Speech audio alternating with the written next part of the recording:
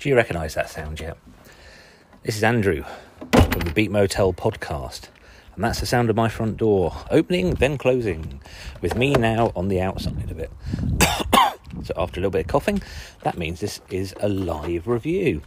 And today we are off to Norwich Arts Centre to see Max Cooper's 3D AV.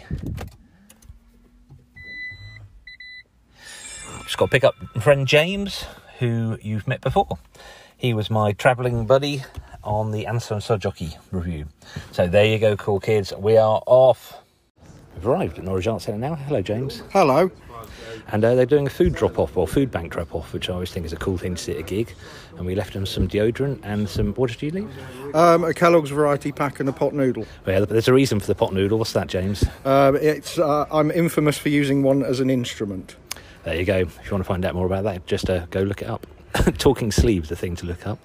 Norwich Arts Centre is another venue locally that was a big part of my childhood and my youth. I remember being here sometime around 1992 or 93 to see a band called Prolapse, who were on Cherry Red, who I really liked. And it was the night they got dropped from the label. And in the corner of the upstairs bit of the bar, there was these teenagers, about 15 or 16, all gathered around a tiny little bottle of vodka. So I went over to speak to them. They had very thick Welsh accents, and turns out it was Gorky Zygotic Monkey. Excellent. Yeah.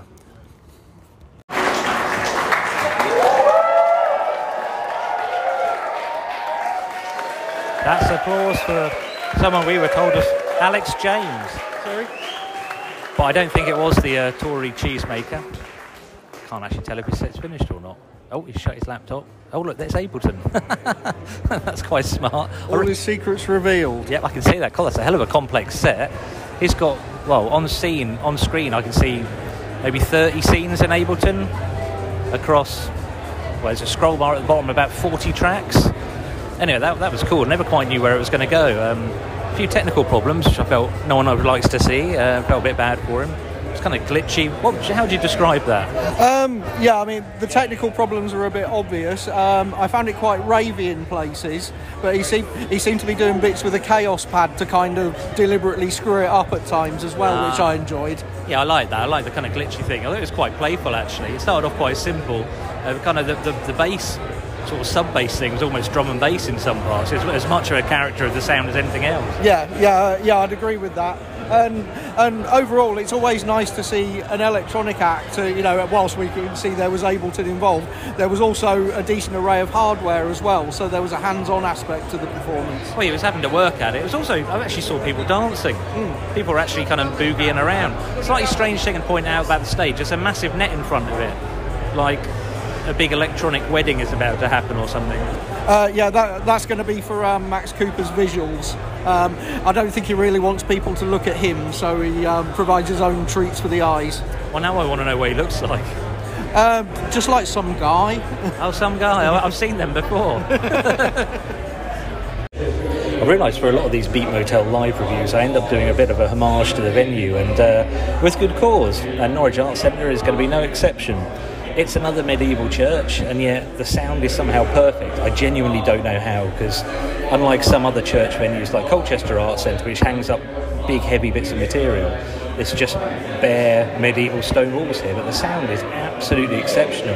The bass is wonderful, and I'm giving these little homages to the venues because I think they're really, really brilliant.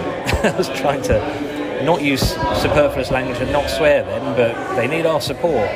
And this sold out tonight, so it looks like it's getting support. Nice one, Norwich and surrounding places.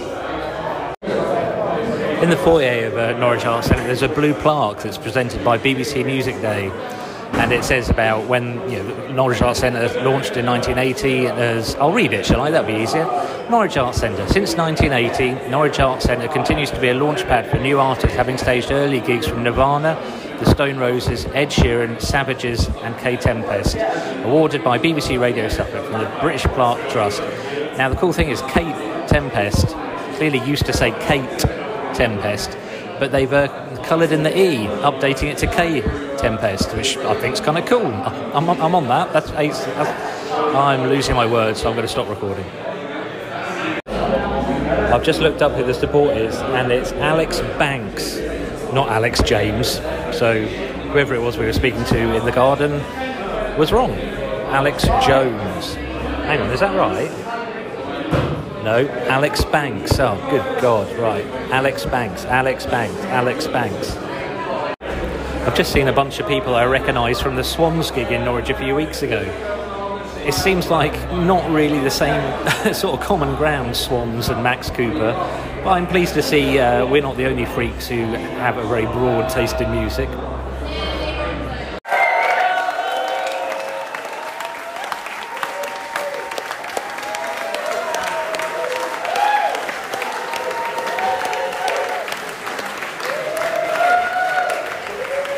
That was a 2-hour song. Yeah. That applause was for Max Cooper.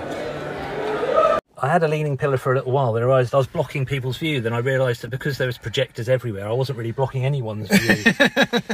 Right, so that was quite overwhelming in parts. The stage setup was, I counted 5 massive projectors. Yes, I think we had back mesh at the front, 2 sides, and what was the other one you spotted? There was one on stage. One on stage, sort of behind the mesh, so that it was, and they were all doing something different, but the music's brilliant. I mean, I've never heard, I must have heard Max Cooper on 6 Music or something, but absolutely fantastic, really good, constantly evolving, didn't kind of get repetitive, and as you just said, a 2-hour set, which I think slightly too long for me. I think it's fine. The Rival Consoles was 2.5 hours, but that was sitting down at the Barbican. Yeah. And but at least for this one, I haven't had to worry about kind of rushing to get the last train back from London. But yes, some of the visuals are absolutely remarkable.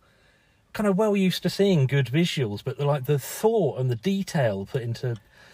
Yeah, I think it was even like lining up the projector, which I think was coming from the back of the venue onto the mesh at the front of the stage. That had been positioned and zoomed and whatever, so that the edges hit the pillars of the building. Absolutely amazing. The bits where numbers were going up, it was counting from 1 upwards. Yeah, and it started off going down a pillar. Yeah, absolutely incredible. But some of it was, I said to you during it, it's one of the most overwhelming things I've seen visually and sonically since I first saw Ryan Jordan. Because one of the most challenging parts of it is, I'm used to seeing like geometric shapes, and it all started off very organic. They were kind of butterflies, I think, and like flowers growing, and then like cell organism things, and they're all doing something. It wasn't just random stuff. But when the music was getting really intense and there was words on the screen. Yes. That's the only time at the gig I had to actually shut my eyes and look away, because I was trying to read them. There's 5 projectors filling the entire room, and the words were clear enough to read. And I can anyone see words without your brain automatically trying to read them? That's it. You try and keep up with it. It's probably worth me mentioning, as someone who saw him in the same venue 2 years ago, the words bit was the only thing I saw duplicated. So we had 2 hours tonight where, for me, it was full of surprises still.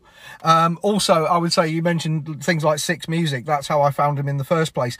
I think for a lot of people, the gateway is more ambient sounding stuff, and the set that he did 2 years ago leaned a lot more in that direction. Also, he segued everything, so there was only like a little clap after the main set just before an encore started.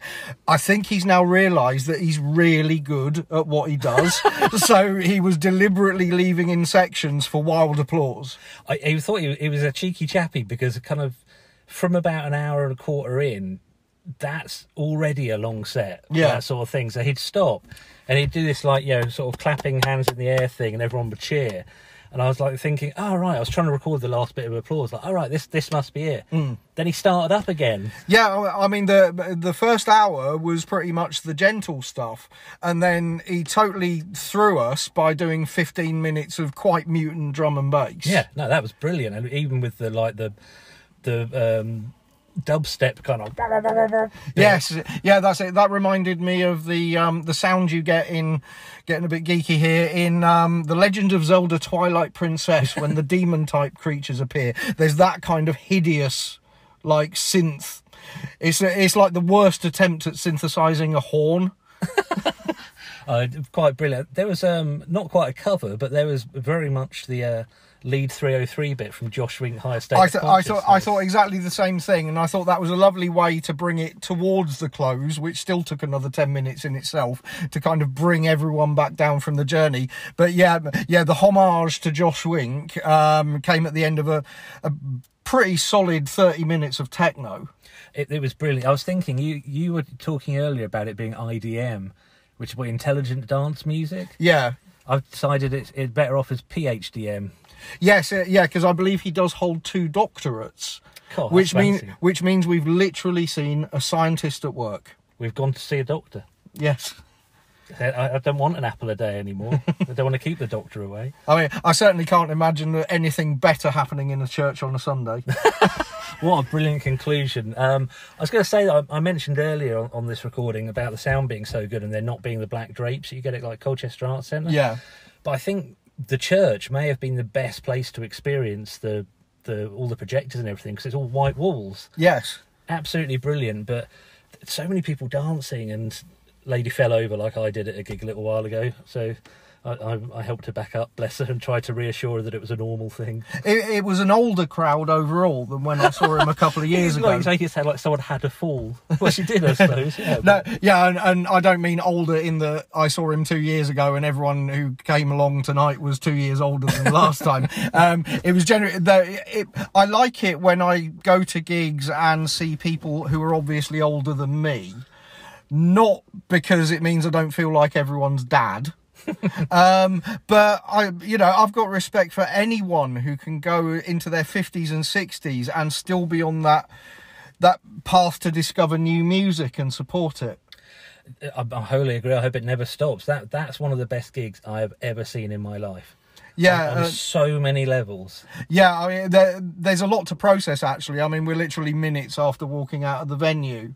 But I think a good sign of a gig, and you've mentioned it's both visually and sonically in Max Cooper's case, is the amount of moments I had where I totally lost that I was in a venue with a bunch of other people. I totally got lost, and I felt some of the graphics. I started to feel... Were you ever like delirious when you were a kid and you got ill?